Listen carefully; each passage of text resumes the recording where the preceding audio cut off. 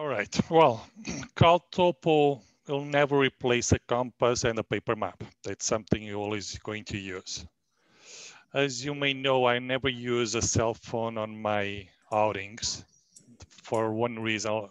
I don't like to have a phone with me all the time when I have a canoe trip. I just want that physical contact. I want a little bit break the real world to the outdoor world. And that's why normally I use a Garmin, a GPS Garmin. CalTopo always helped me to do all the homework because we are tripping a lot of trips during the summer and fall. And I like to do all the homework in home, planning everything, all the campsites, all the rapid locations, all the emergency routes. It's CalTopo. For me, it's a planner. It's very similar with the Google Earth. And what is the difference from CalTopo and Google Earth? Well, it's almost the same, but CalTopo it's more powerful in maps. Unfortunately, Google Earth, it's free as well. CalTopo is free as well, or you can pay. But CalTopo, the big difference, they have a lot of extra information and they have extra tools as well, helps a little bit. The last workshop we did, I received a lot of emails asking if it's worth to have a subscription for CalTopo. I will say if you do a lot of remote trips, for sure. I will say if you do a lot of Algonquin, the Magami, maybe not. Maybe you can keep so far, you can keep the Google Earth, you do the same. I like the CalTopo because it's really good on the remote place. You have always an extra information. CalTopo, I receive a lot of emails asking, well, CalTopo show campsites, for example. No, CalTopo only show maps. Some maps can show some campsites as well, but in general, you don't buy subscription, CalTopo subscription to know the location of rapids or campsites. For that stuff, I think you need to buy a paper map, for example, from Jeff's Maps or just buy books. It will never replace, unfortunately. I hope one day they're going to add all that stuff. CalTopo is very strong in US. It's much more strong in all the information based on the outdoor maps they have. Unfortunately, Canada, our backcountry maps, they are not the best comparing with the US or comparing like in Europe. If you're going above Sudbury, above north, the maps, they are not updated like every year compared like other countries. But that's why I like CalTopo. There's always an extra information. I really like Google Earth. The good thing when you have a CalTopo, you can use a subscription. When you pay a minimum for the CalTopo, it's $20 a year. You have access to a link, and that link you can use the CalTopo maps in Google Earth, and that's really cool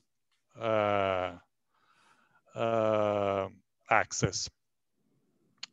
When I'm going to start preparing a canoe trip, my biggest concern is the distance. And when you are in a river, almost there's no way to get lost because it's a river and you always go through everything. But I always like to know, it's my biggest concern, when is the rapids, if there's a fall or it's a waterfall. But my biggest concern is the distance. Every day we need to paddle and make sure we are on time and we are following the schedule. That's why I always like to work on CalTopo or on Google Earth. When I'm starting preparing a trip, I start right away with the paper maps or start checking different websites. And for example, there's this really big website from Quebec, really cool guys. And they have a lot of maps and I start right away checking the maps. Now, what's that called? A Cars Plein Air. It's French. And they have a lot of maps and campsites, and it's free. The second option, normally when if I'm going to do a Quebec trip, looking in Quebec, I'm going to Quebec Federation. And they have as well really cool maps. You can go, it's in French, but okay, I understand a little bit French. And they have a lot of locations. They have like a normal map. And if you zoom in a map, you select an area. And you have an extra information.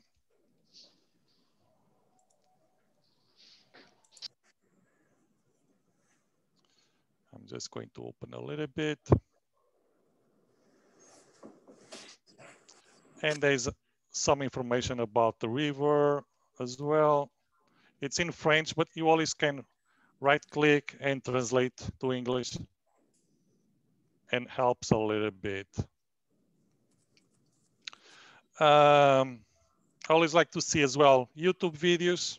It's always helped to know the rapids or how the river is. Sometimes I'm going as well to my CCR, and I can go for routes. Church Trip Report. I don't know if you guys know, my CCR belongs to our club, to Wilderness Canoe Association.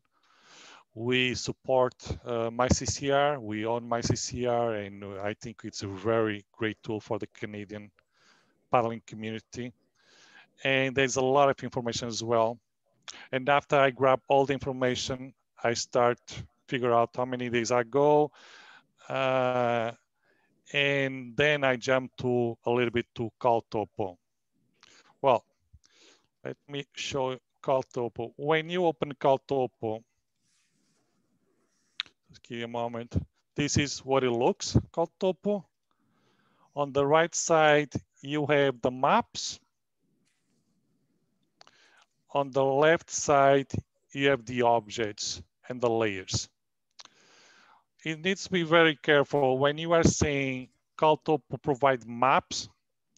CalTopo, they see it different way. Maps for CalTopo, it's the wrong way. They only provide base layers. For us, maps for CalTopo, it's base layers. If you talk someone with CalTopo, when you say which base layer they are using, it means it's a map. It's a topographic map. And CalTopo only confirm you when it's a map. It's when you place objects on a base layer. For example, we have a topographic map from Canada. And when you place a waypoint or a track on top, CalTopo right away say, okay, this is a map. Until you place an object, could be a track, a waypoint, or a line, they say it's only a base layer. All these maps, it's a base layers. It's not a map.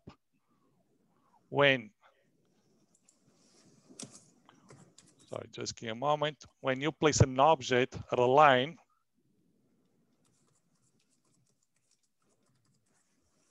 this is a map because you place an object.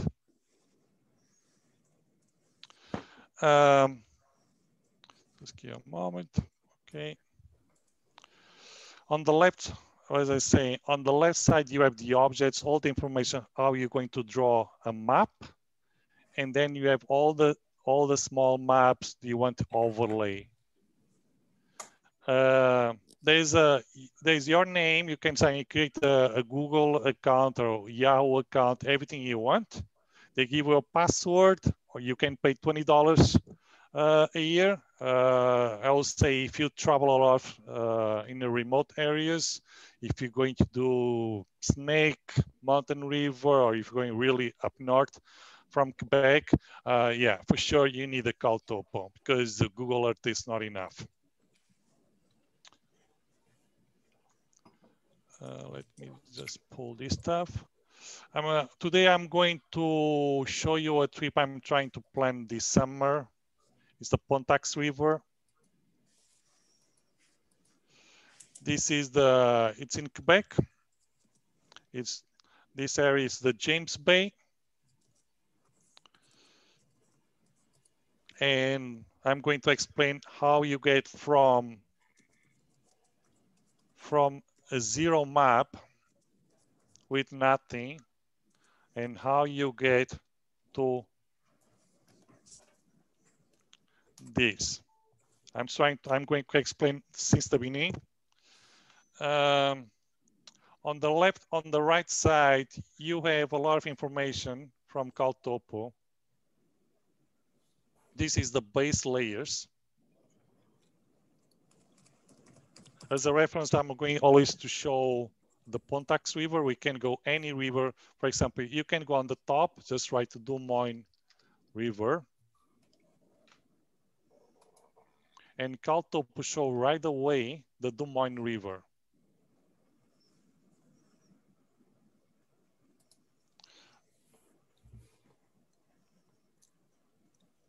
That's a really cool tool. They are very precise. And you are showing one type of layer, base layer. Remember, for CalTopo, you only make a map once you play an object on top, or it could be a waypoint. That needs to be very clear because a lot of people get confused when you're talking with the CalTopo. And if you change for scanned tops, that's Canada topo maps. And then you can start playing with Google Maps. For example, you have the Google layers and you have a Google Map layer. It doesn't show almost anything. Or you can go satellite maps from Google Earth on the same location. Or you can use, then there's a different map suppliers. You just need to Google and check online. Sometimes they're like secret maps. There's another very famous company on this one in the world, and the pictures, satellite pictures, they are really good. You can see the rapids. What else? And then we have map. I see the ice too. Yeah, you can see the ice. Even in US, you have a lot of information about the fire history. This is really good, the sun exposure. For example, if you are in a really, not in a flat surface, but if you are, maybe I can show you map builder.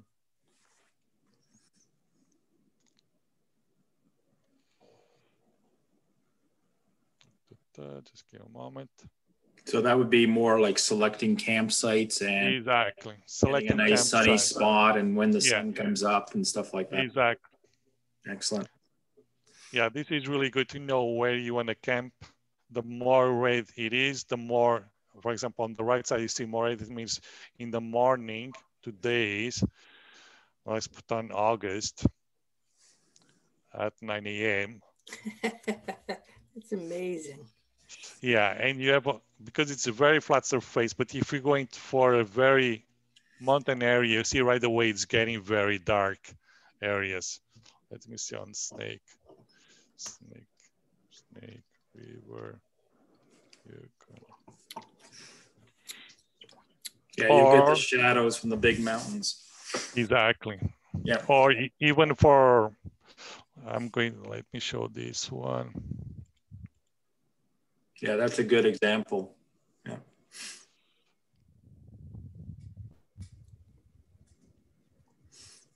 So the purple represents the shadows? Yes, represents the shadows. Okay. At 12 o'clock, or that's, 12 o'clock Eastern, okay. Yeah.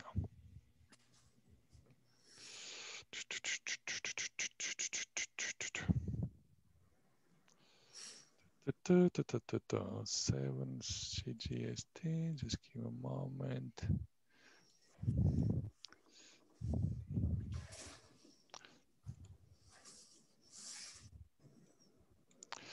Yeah, this is really open area.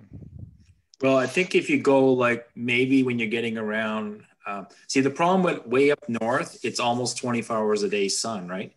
Yeah. But if you went around like 8 o'clock in the evening, you're going to get a lot of shadows, right? I would think, because the sun is dropping. Yeah, as you can see right away in the valley. Yeah. So now some of the river is, and that. Yeah, as you can see, you don't want to camp on this purple area because you know it's going to be very cold, and even in the morning, right? It's a really good tool. Another tool as well, it's for people once, for example, going for ski. Let me see if I can show you. Counters map builder, sun exposure. Share topo maps.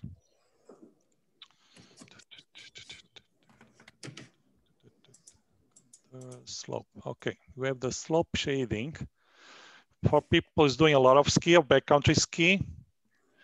This is very cool because it's the slope as well, and you can see by colors. For example, we all know people is going to on the background more than 45 degrees. You are in avalanche area. I think it's 45. If someone say no, just let me know, just text me. I think it's 45, more than 45 degrees, you know, there's an avalanche area. It means maybe when you are doing Snake River, there's some areas because it's more than 45 degrees, you know, okay, there's an avalanche area in a canoe trip or in a backcountry trip. So maybe we should avoid that area. And you can see all the colors. I really like this tool as well. There's another interesting tool as well, but I'm going to show in maybe in Yosemite Valley. I think it's just sorry. Okay, this is Yosemite Valley in California, very famous for climbing. You can go for maps, other maps. Just give a moment. Topographic outdoors maps.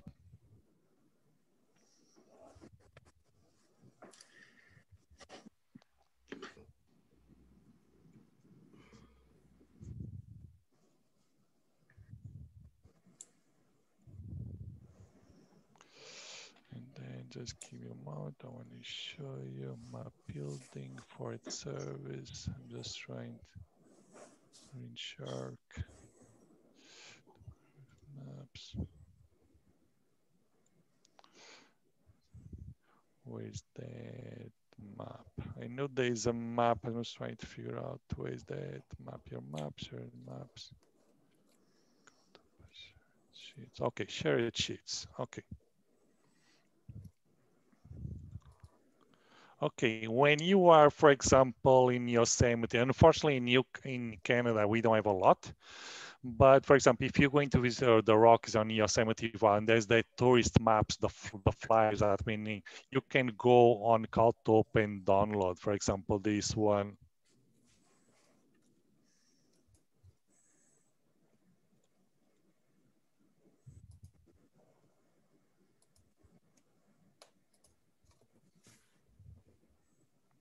And this is really cool tool. There's a lot of, another one called the map. In US, they have a lot of people. If someone is on this call, it's from US for sure. This helps a lot because it's like tourist maps, and sometimes there's avalanche maps. There's a lot of maps. So and of course, it's orientated to the real orientation. Yes, yeah. That's why that screen capture was on a 45-degree angle. Yes, Yeah. it's really, okay. And you have access to all these maps, and you can download at the same time. There's a lot of layers, as I said, on the CalTopo. That's why I like, because when you're going to a remote place, you have access to a lot of information. Google Earth, you don't have access. But I want to start doing, for example, if you're going for preparing a canoe trip, I want to start with you guys showing. I'm going as a reference for a Pontax River. It's in Quebec.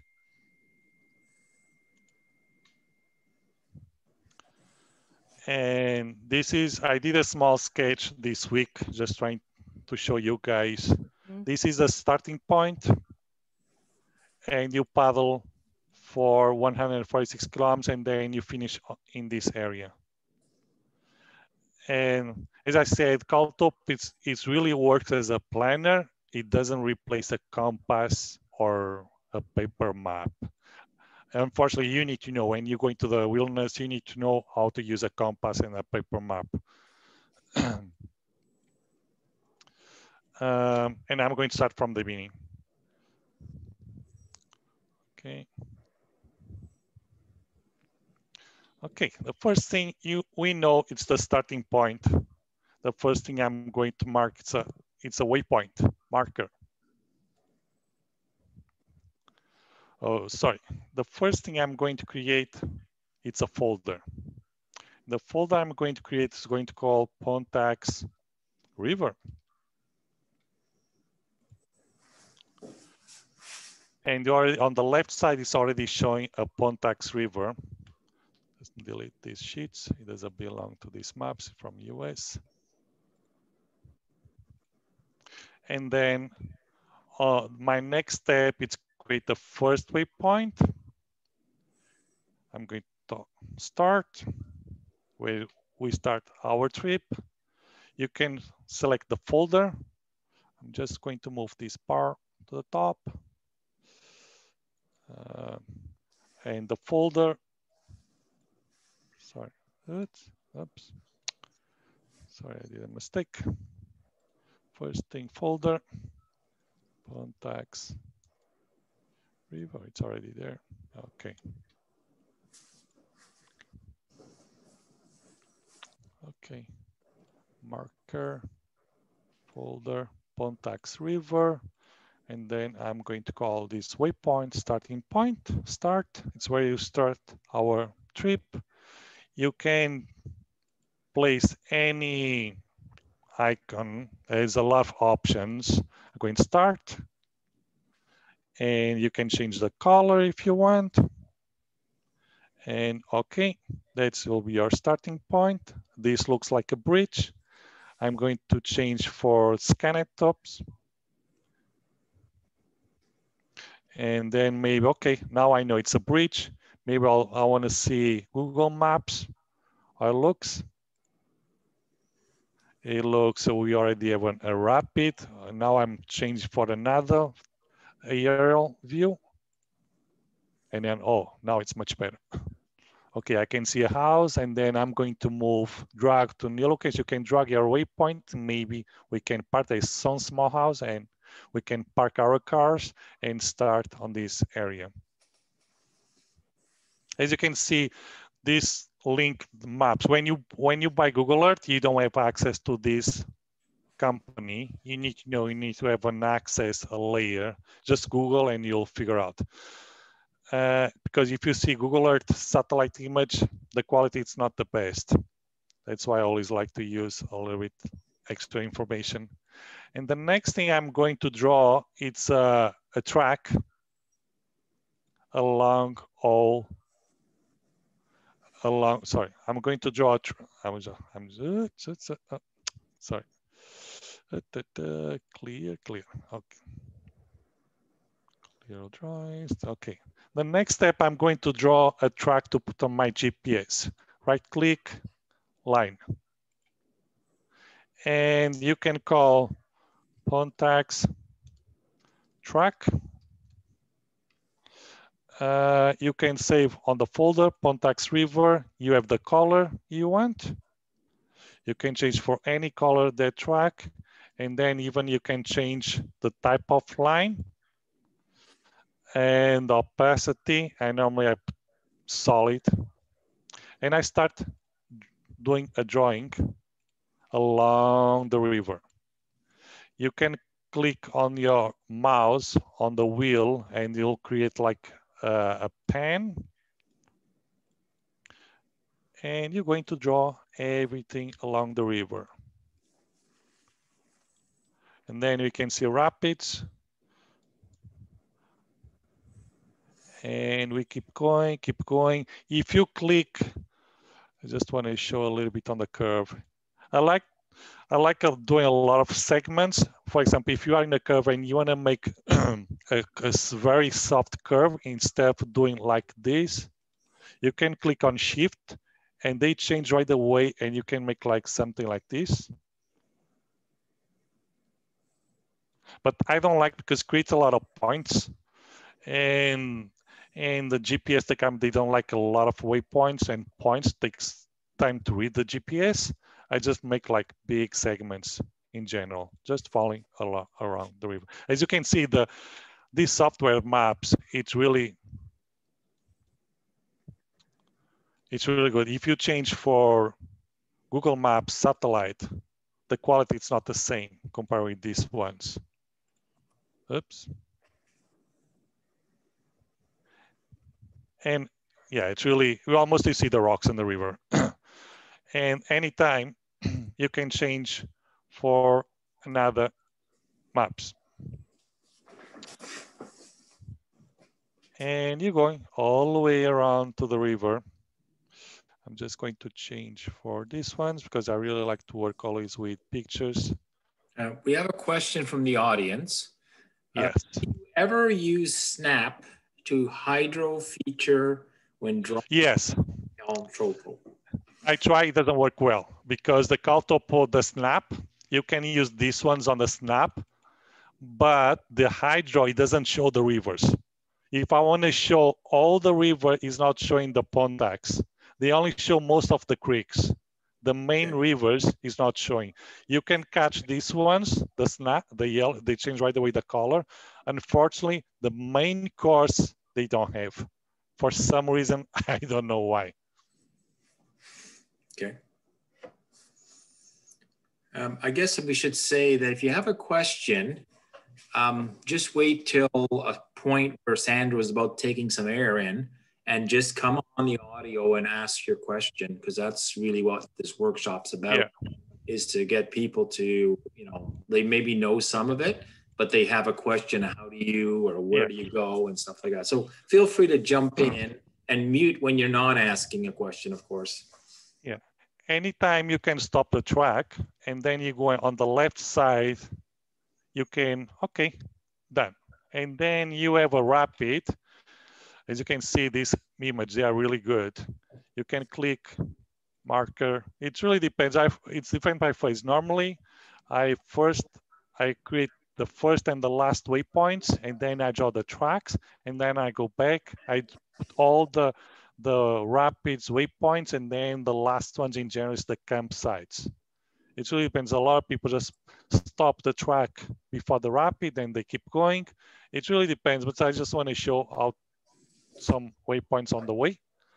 For example, rapids, waypoint folder, and I can increase the size, and then I can change the color, and I can change the logo.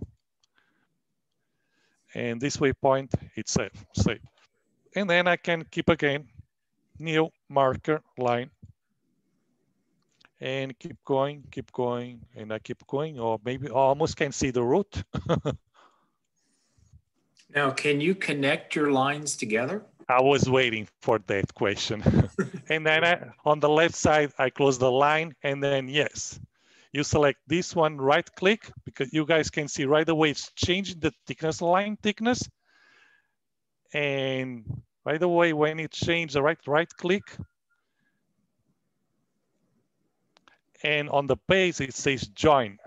You can split, reverse. Reverse just change the arrow. For example, you are asking to join, and I join this one. Join. Oops, join. And you have your waypoint join. If you come back here, the same, you can split, okay? And you split the waypoint. And even if you click 2 times, you can edit. For example, you want to edit this line, and you click OK, and then I just want to change those kind of topo maps. Anytime you can change the maps, and then this one, you want to join again, join, and then you join this one, and then, oops, sorry. Okay. cancel, join, sorry, cancel, join, join, join, oops, oh boy, okay. So do you typically do the route first and then go back over it and choose campsites, identify Yes. routes, stuff like that? Yes, yeah, typically I go all the way around. I'm going to show.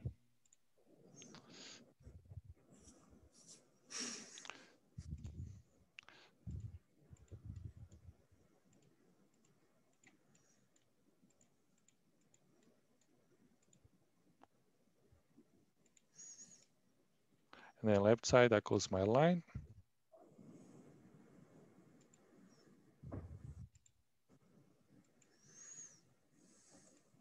I guess it's more efficient because the line really creates the distance. Then you could subdivide it into X days. Yeah. Then you say, okay, now I'm not too sure where I'm stopping, but now you work on the campsites or the rapids. Yeah, and I do the same thing where I just go systematically all the rapids and classify them if I can, and then all the campsites in the area that I think I'm camping, and a few others just in case I got to go to Plan B. Sandro, Yes. can you hear me? Yes. One thing I do different is I just basically pick the beginning and the end, and then I lay a line directly between them. Yeah. And then I just drag the line point by point by grabbing those active points onto the river. And that allows me to use actually a minimum of points, because I don't really care if it's not perfect. I like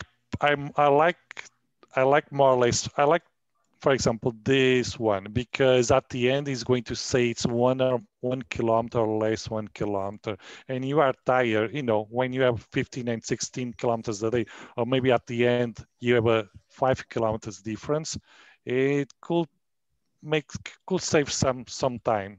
That's why I always like, this is the way I draw all the time. Yeah, well, it's a different way of doing it. Yeah, because at the end, it can make like 2 kilometers more paddling. If you make like at beginning at the end, it's different ways. It's, for example, if you click on shift and you start doing all these small curves, but it's creating a lot of points. Sandro, Yes. You're currently using the Esri base layer right now, is that right? Yes, correct. And it was listed in the list under a category of your layers.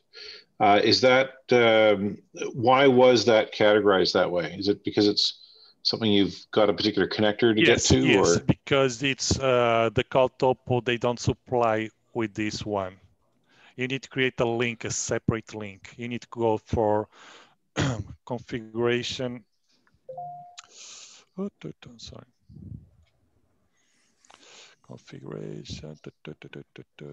Sorry. You go into your account, and then you go into your layers, and there's this layer you need to create. It's a custom layer. Okay. You can go online. There's a lot of map suppliers and very interesting stuff as well. You can create like railway lines, and you can add after in CalTopo. And how did you get access to that particular base layer? I can send you the link after if you want. Just send me email. Fantastic. Just send me the link, and I'll send you the link. Okay. It's easier. That'd be great. Yeah. So while I've got you here, just a second question. I'm as someone who heavily believes in leave no trace. The one anxiety I always have is about if I've got all the good sources for campsites, existing campsites. Are any of the layers in the rather long list there? Do any of them have sources of campsites or ones you particularly like for that kind of information? No. The only way you can have there is some map showing the campsites. I'm going to show, for example, let me see the one. I'm going to change for outdoor maps. There is some map, they show some campsites. Let me see if this one. But in general, they don't show any campsites. On the other, let me see, was the map was, I saw one map and they are showing some campsites. I'm just trying to figure out which one. And was marker, oh, okay, maybe Parker Lakes. Okay. This is in Halliburton Parker Lakes. As you can see, they are showing some campsites, but in general, CalTopo never show campsites, never show portage. That's why I always say, you always need JEPS map or Algonquin maps as a or by the books like me, if you're going to any place. That's why I always say, if you do a lot of canoe trips in South Ontario, maybe CalTopo is not the best for you, because all the maps, everything is there. You don't need you just need Google. It will be enough for you. Sandro, a lot of times you can get like files with all the GPS coordinates of the map, about the campsites, and then just import it into CalTopo. Yes. We did that for the flood vein. Yeah. Woodland Care has a website that has all the campsites. And as Yuri says, one of the files is just campsites, and you just download them and massage them to get rid of the ones you don't want, and then download what you do want. Yeah, exactly. But as I said, CalTopo, it doesn't give you. You always need to find somewhere, right? Yeah. I look at CalTopo more just as a way to get good topo maps to start with. I agree. More if you're going for a remote place. Yeah. Another base layer that I use is NR Canada. It's the actual topo maps of Canada. Yes. It's not immediately obvious that it's available on CalTopo, but there is a back way into it, which I got them to show me. And that shows all the rapids and everything. Yeah, I have the same in Google Earth as well. I have these ones in Google Earth. You have that ones I have, but Google Earth takes a lot of time to reload.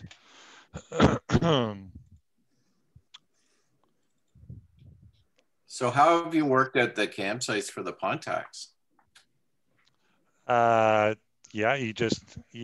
Unfortunately, there's nothing you can do. There's a lot of people they don't do, and you just need to check, talk with people. There's nothing you can do. You have to go to circle. Yeah, because there's not many campsites on the Pontax. Exactly. Unfortunately, there's nothing you can do. It is what it is. It's remote river. Yeah. It's also really scrubby. And then you keep going.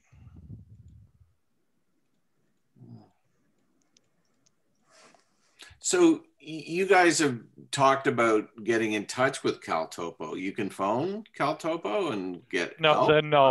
There's a foreign website. It's just, if you have any questions, you drop a question, like a foreign after, they are pretty fast. 1 or 2 hours, you have feedback from them. Yeah, I've done that with them, and they're very good. And it's not just a one-time response. They'll have virtually an email exchange with you over a couple of days to solve your problem. Yeah, and then we can go and, and keep all the wraps and do all the lines, everything until, let me see. I just want to go through all the river because I will stay here for 2 hours. But the real world, you need to follow all the track.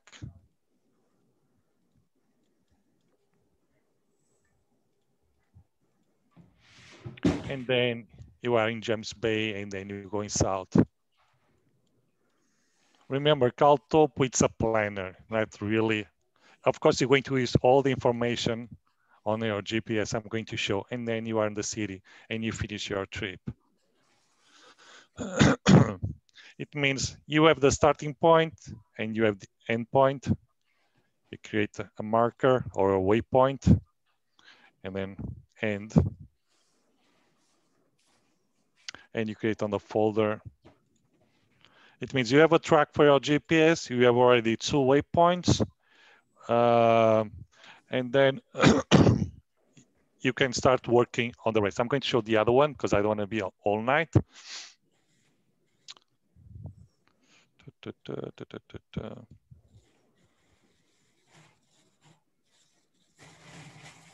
Okay, this is after I was working for 2 hours. And I started dropping all the waypoints. I start this one, the rapids. This is really cool. There's a, they have really a canoe.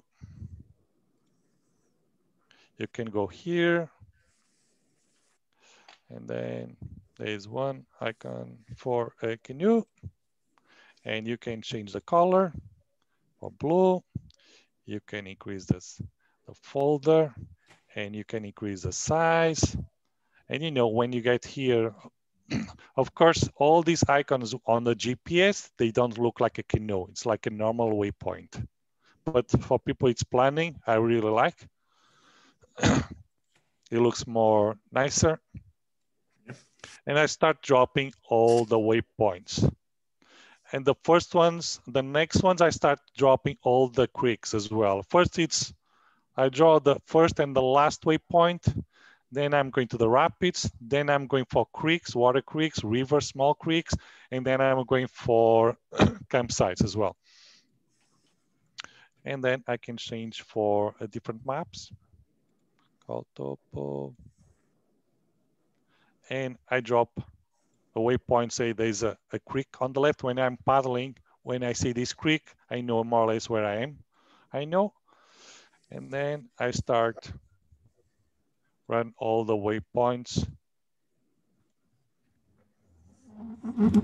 And I know, as you see, the track line will be always in the middle.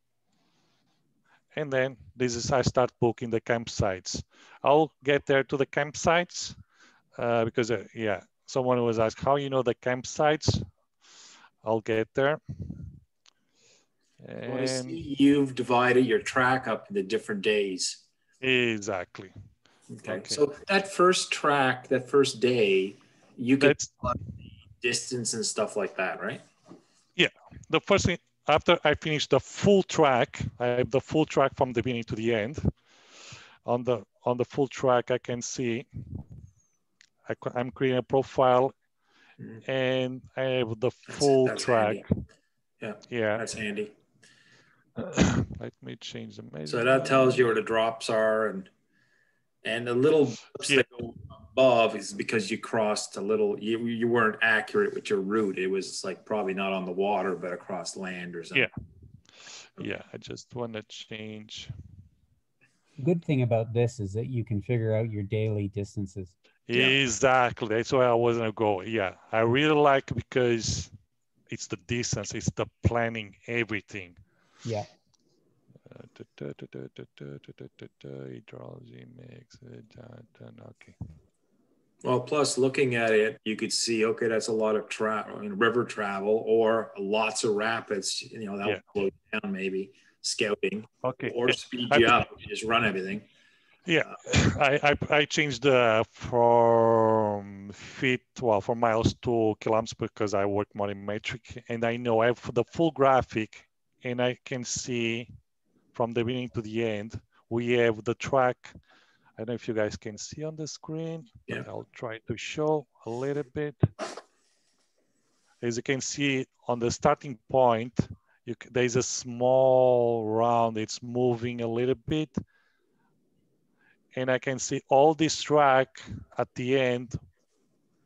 We have a trip almost 144 kilometers. It means, okay, this will be more or less 5 days, maybe more. And I know the last kilometers, they are really flat. It means this will take a lot of time. And on the first days, there's a lot of drop. It means we can push more on the first days. And then on the last days, because it's very long surface, very long flat surface, maybe it's on the James Bay, and it could be a very long day paddling, and maybe we can push a little bit more on the first days, and then we have more time for James Bay. They have a really cool thing as well. You can create these spheres or these lines, circle lines, and create size. It means this is a 5 kilometers radius. And there is, at least I know, this small village, it's 5 kilometers. That's really, I really like this, just to have an idea of distance in general. It doesn't matter on there, but when I'm planning, I really like to see more or less the distance. At least I know, okay, when we did the curve, we still need about 5K. Okay, the next step, because I know the last 12 kilometers or 50 kilometers, they are really long day. I'm going to split the days. In general, I paddle in rivers with a really good slope, around 25. If it's okay, we can go for 35. It's really depends the group and how many rapids we have, because the rapids takes a lot of time to scout, and sometimes you need portage, and when you have like 8 people, sometimes a rapid can take 1 hour to move all the bags, carry everything, and that counts a lot. If you are with the 2 boats, you can run maybe 35 kilometers a day, but when you have a big group, you may count for 25 kilometers a day.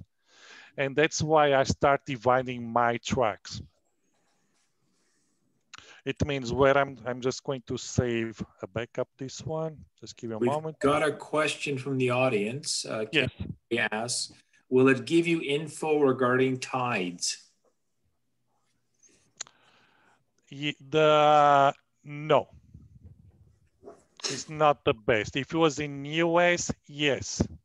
Not in Canada. You just need to talk with the people there. There's nothing you can do. Yeah, there's probably something online.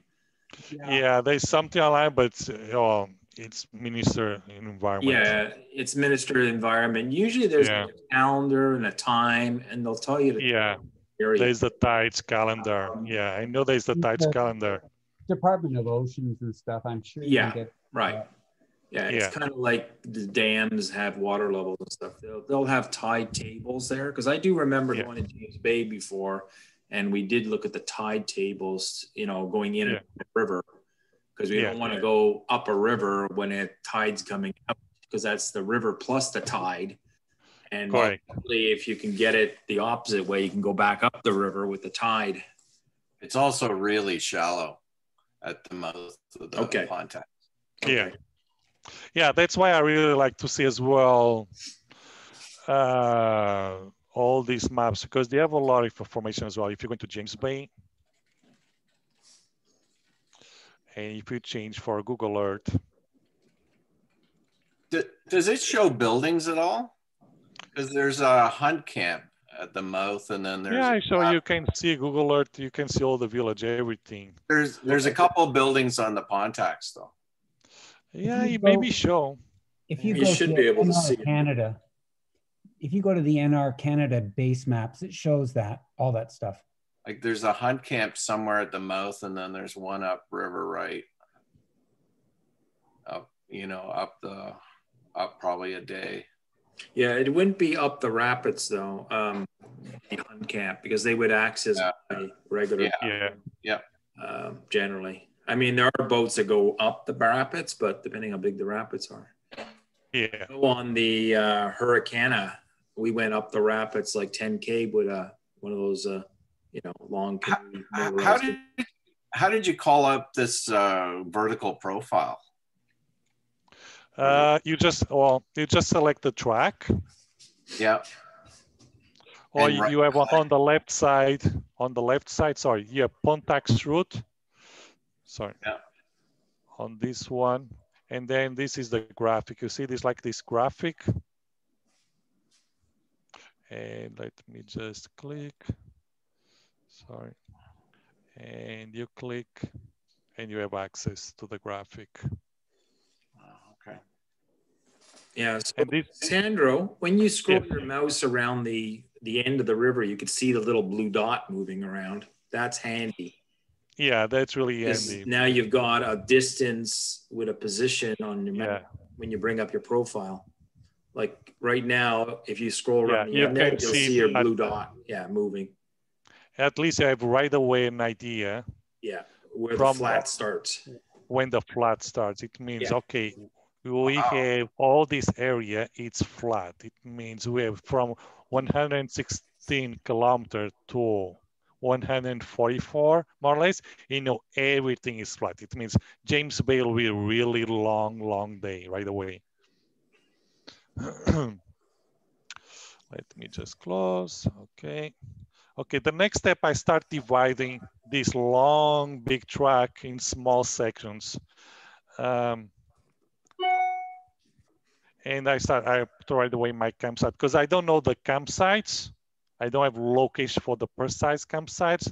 My placeholders on the Pontax, my campsites will be like a placeholders. I don't know the correct location. I just need after to talk with someone who did the Pontax or maybe have the tracks from the last time they went, and they can send me the information. But as a reference, I'm splitting the campsites more or less in 25, 30 kilometers. And I split. And this will be my first day. And then if I'm going again, sorry.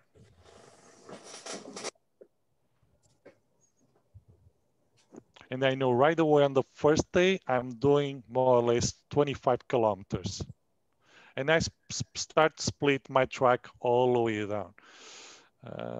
Let me show again. Let me go to another campsite. And I split again.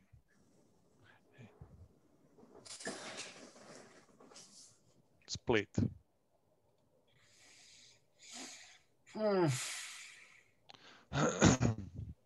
I'm going on the left side.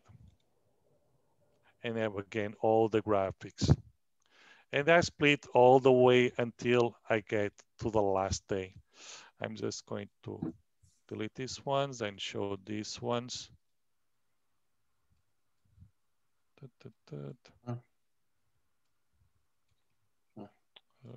So just to distract you a bit, there was a question from the audience about the forest fire data.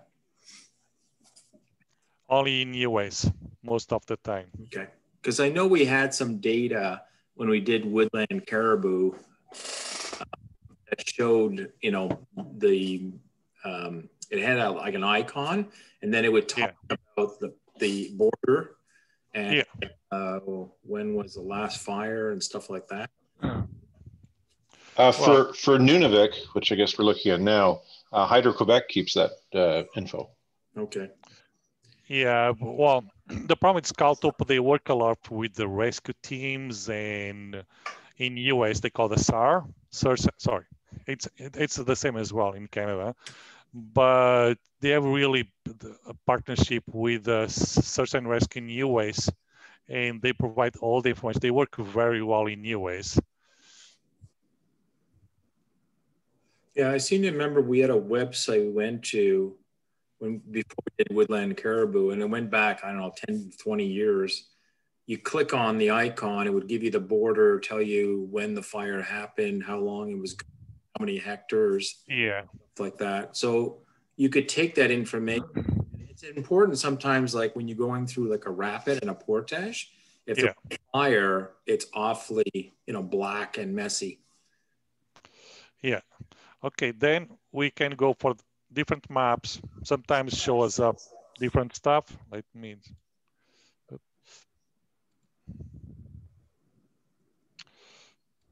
I start running all the maps if anything like different.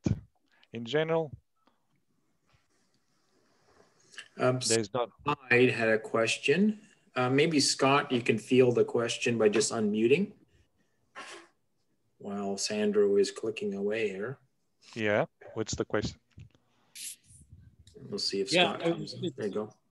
Sorry, I just realized that the map is highly interactive, and I was wondering if it had any information from ministries who have tagged predators to map out their movements and stuff through certain areas. So like, for example, if you were camping along a river, maybe there was information to know whether there's like a wolf pack nearby or something like that.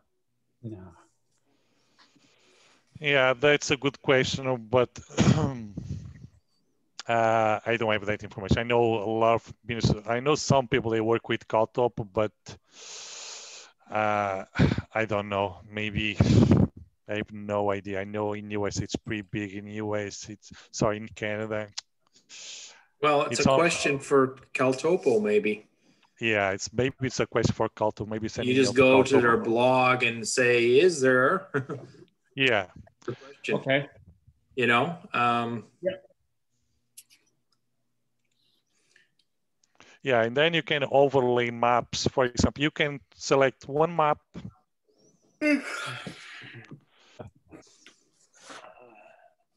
And then you can add another layer, another map on below as well. For example, you can add topographic maps. Yeah, my internet's a little bit low, but I'm going to show. And you can change the colors, overlay maps. So I'm thinking we have maybe 10 minutes to go. That's really maybe interesting. What you could do is show how you save the export map, how you export. Exactly. Yeah. Right.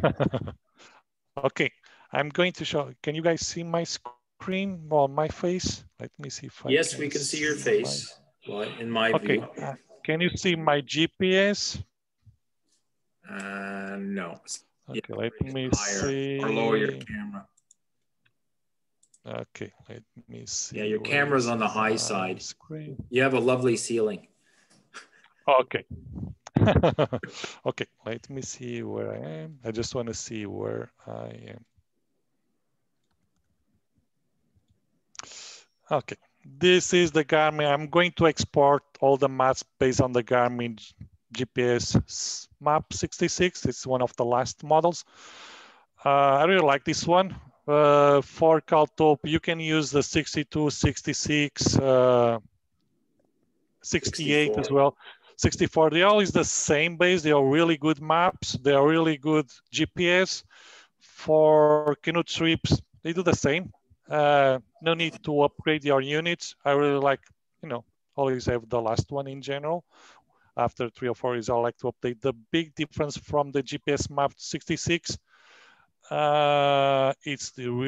it's much faster than the older ones. I like the keyboard as well. It's very fast work compared with the 62 or the 64. They have the version in InReach. This one is not InReach. The only problem I can see the InReach, this one, it's a battery. You can buy 2 batteries and just or recharge batteries. The problem with the InReach, it's integrated battery, and there's no way to replace batteries. You need to recharge with solar panels in a field. That's the only problem I can see with the 66 map, GPS Garmin 66 with InReach integrated. I don't like that option to have an integrated battery inside, and it's not possible to replace batteries. That's why I went for this one, and plus it was much cheaper, this one. As I said, I don't like phones. I like to break the phone from my trips, disconnect from the real world. And that's why I'm going to show how to export a map and see on your Garmin. I already plugged the Garmin on my computer. Let me see on this one. I just want to see.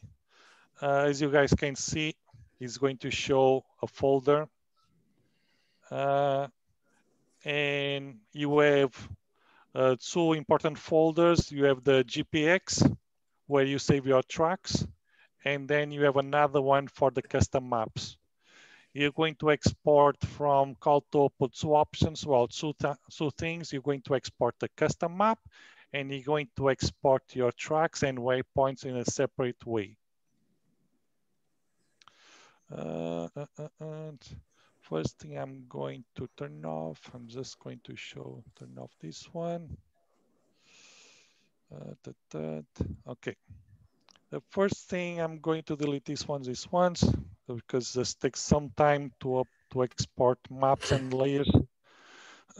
The first thing you need to know, when you export a map, you want to make sure you clean your track on information, because if you export a map, it's going to show all your tracks, all the symbols. I don't like it. I just prefer to show a very clean line. I turn off the map.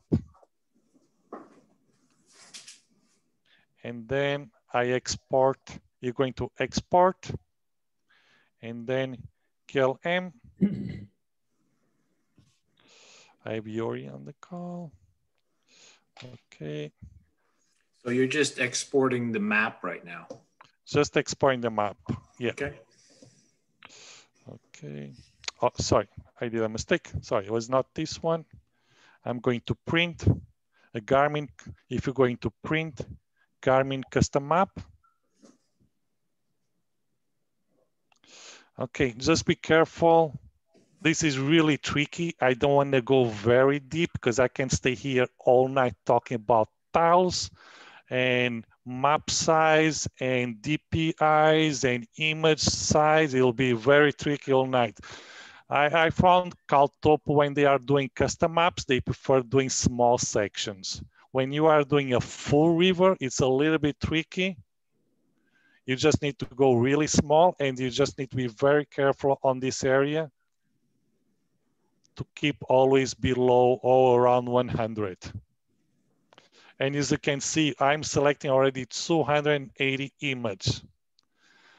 I know there is one person in our group, we have an InReach, and unfortunately, InReach only works with InReach maps or the LoRa maps, and you are not allowed to export maps to InReach.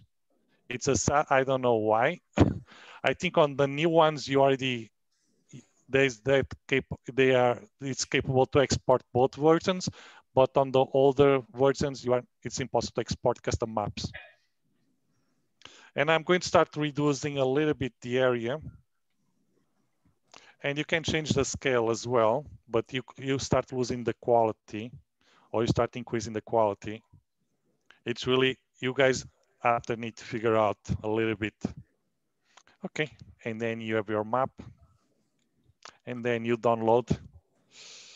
You select, you have already 105, and then you click download KMZ.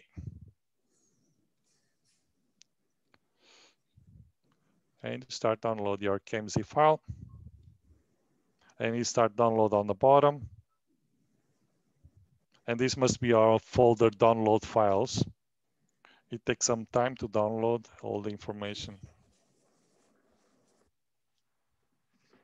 And then I guess the next step is you take your track and your markers, yes, and your rapids and all that stuff. Then you take that as a file. So now you're superimposing them on your GPS. Yeah. The next one, I have my track is already printing this one, but I can go to my GPS. The first thing, I'm going to export.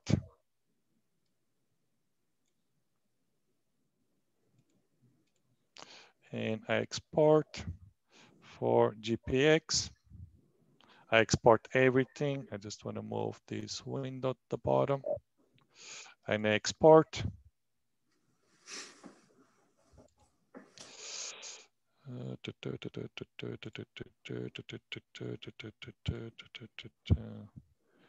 copy the folder, and then I'm going to my GPS, Garmin, and I'm GPX, and I drop the waypoints there. It means that all the waypoints in the track, everything's already on the GPS, it's missing the custom map.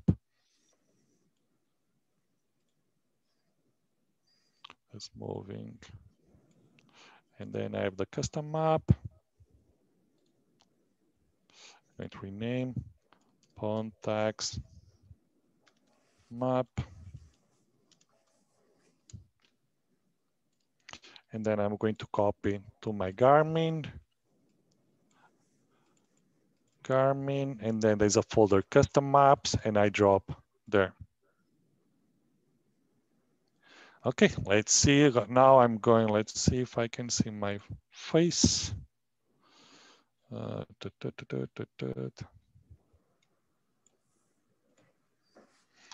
Now I'm going to unplug. I'm going to turn my GPS. Now I'm going to select the custom map,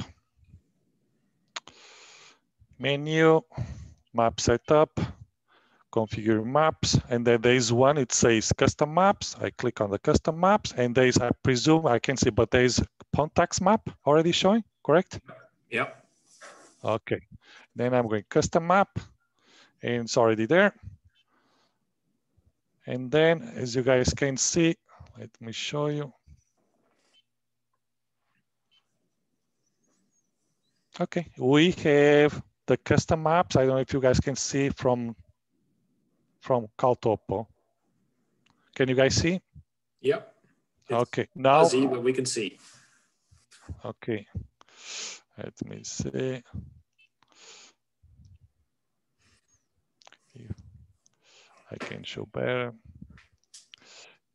Unfortunately, there is a really small window, but this yeah, is. Yeah, that we can see very well. Okay, now it's missing the track and the waypoints. Then I'm going to page, main menu. Then I'm going to save tracks. And then I have all the tracks. I divide the tracks by days, day 1, day 2, day 3. And I'm going for example, day 2. And say right away on day 2, I have a 24 kilometers I'm going to paddle. And you see right away all the waypoints, it's already there. Another aspect of the CalTopo is the creation of like a tablet of maps. Yeah. Print it, and it kind of, puts it into book form. Yeah, another cool thing, you can print the maps. They work with a map supplier as well in US. I never tried, but you can work as well. They print everything for you if you want. They divide by maps, or you can print as a PDF as well. Yeah, that's what I meant. Now, I believe Yuri and various people, they come up with like a booklet. So you create an overlap of pages where that magic 100 that you were talking about, you have instead of one massive map of 300, things. And can you see my screen? Yeah, and then we have all the information. That's a really cool tool. Yep, I think, well, how much time we have? Well, we're about the end. We could do some Q&A if people from the audience have specific questions. I'm sorry, I presume for people who have already experienced in CalTopo, maybe this is a little bit bored, but my main purpose was just to share another tool, another tool as well it's different from Google Earth as well. It's different from Garmin Basecamp. It's a little bit more powerful than Google Earth, but at the end, I really like Google Earth. I do a lot of stuff on Google Earth. First, it's free. I have access to a lot of information as well. It really depends person by person, right? Yeah.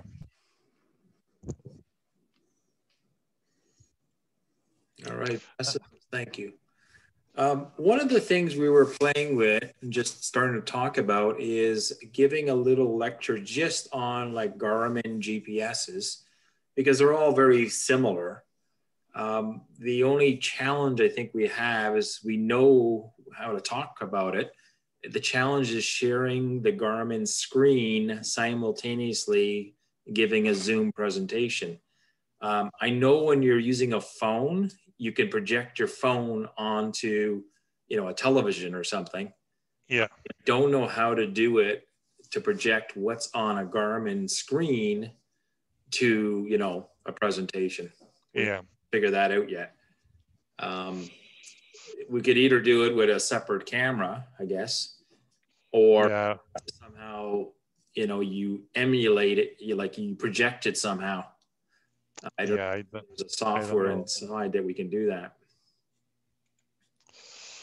I don't know if there's any questions. I'm open for questions. You guys can unmute as well. If you want to share your cameras as well, I'm okay.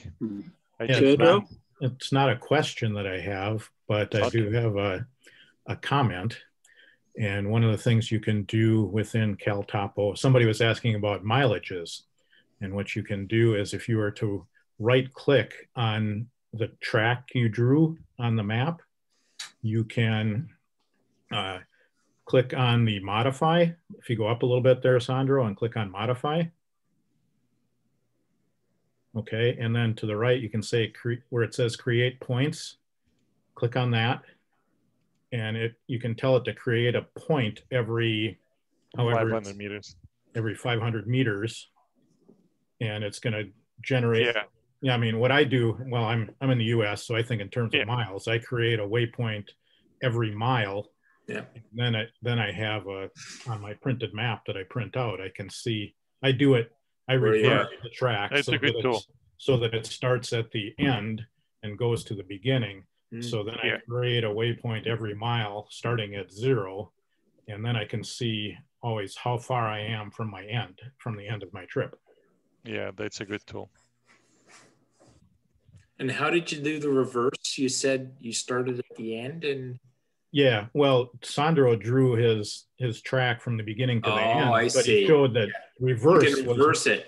You can reverse it. Yeah, you can reverse it and do the same thing. Okay, got it. Yeah, you reverse it and go from the end to the beginning and then create a waypoint every kilometer. Yeah, that's a good one. Thank you for sharing. Yeah, because I can see sometimes you read a book and they're counting down to the end. Sometimes going the other way. Generally counting down. No, it's good because you start your day and you split by half kilometer, and then you know more or less how many kilometers it's missing, how many, for example, if you have a campsite or a creek, you know, okay, from the creek up north, it's 2 kilometers to have a beach or a sandy area or an island. It means you are counting 1, 2, 3, you have an island. Well, from the island to the river on the left, you know, it's more or less 2 kilometers or 1 kilometer. That's a good one. Well, that's the beauty of these workshops. Is everybody's got a piece of the puzzle, and they're educational. I appreciate it. They're a little bit social. Exactly. Sandro talked about printing out the PDFs. They're really more than just PDFs. They're geospatial PDFs. So you can print it out and save it, and then import that into like an app on your phone, like a Venza Maps or Gaia GPS. Yeah. I know Sandro said he doesn't like to carry his phone. I don't like phones. but for people who don't have a GPS, but they do have a phone, you can download a free app called Avenza, and then just import that geospatial PDF that you created. And you can work offline, basically. Yes. Yeah. Well, yes. It's kind of like doing the screen capture on Google Maps. Same thing. You've got a zone. It's captured in your phone. Yeah. You could have no GPS, but knows where you are, and it gives you a dot on the map. Local. Yeah, the nice thing about like the Avenza Maps is it does have your phone does have a GPS, so it'll show you on the map where you're at. Yeah. I really like. I know phones are a really good tool, but I just like to turn off. Understandable, but not everybody has a GPS. Exactly. Right, and phones are not as robust as a GPS as far as weather. Yeah. Definitely. So you have to be careful, and they suck batteries.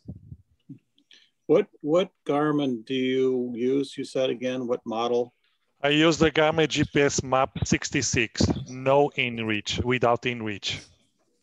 But you used to have a 62, right? Or 64? Yeah, I have the 62, and it's much faster. All the menus everything's the same. It just feels it's much faster, and the screen is a little bit bigger. We have Wi-Fi connection as well. For me, it doesn't matter. I just like because it's the keyboard. When you are paddling with gloves, the other one was a little bit hard to touch. And this one, it's much faster. And the screen, the screen compared with the 62, it's much brighter. I really like this one. Yeah, much more. Yeah, I would say it's slower too. The only part I don't know. Slow.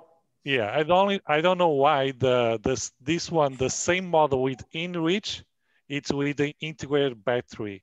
You need a solar panel all the time. Well, if you ever power bank, right?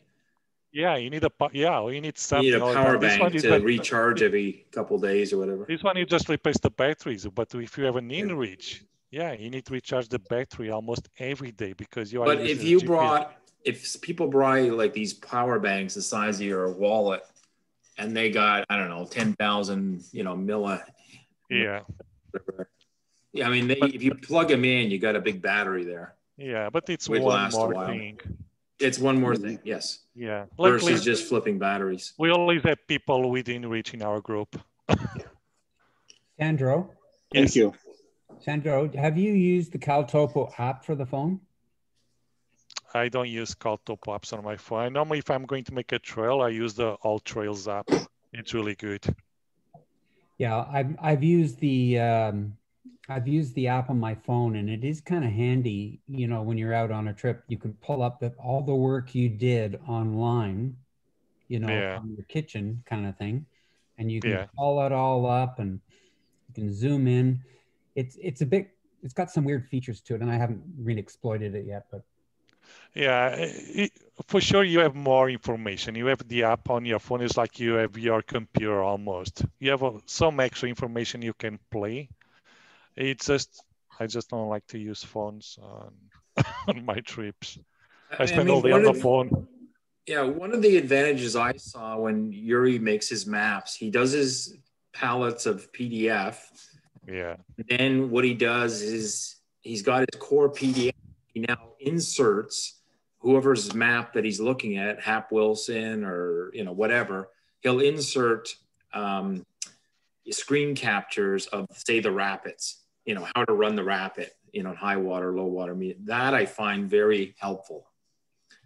Where you're creating a book map, because generally you have this map on your deck of your canoe, and you're looking at today's itinerary, and you can see what's coming.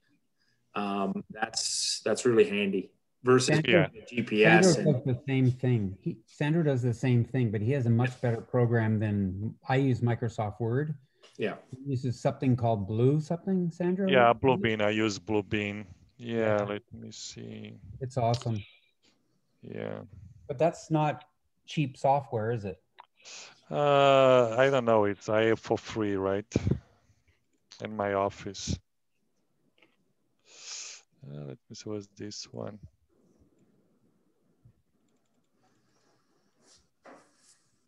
No, this one. Let me see if I have one with the maps. Oh, there is. Yeah. Yeah, this is what normally I try to do. So you've got your core map, and then I could see Hap Wilson's, river maps. And when we get to the rapid, we have the map how to run the rapid. Yeah. Those maps are from Cartes Plein Air, right? Yeah, Cartes Plein Air. Yeah. Yeah, and then the red is the Hap Wilson inserts. Yeah. No, that's awesome. If you're going to Cartes Plein Air, I really like these guys, and you click on Find, you just find Noir, and you see right away Noir, Northwest, or Bonaventure. They have all these maps.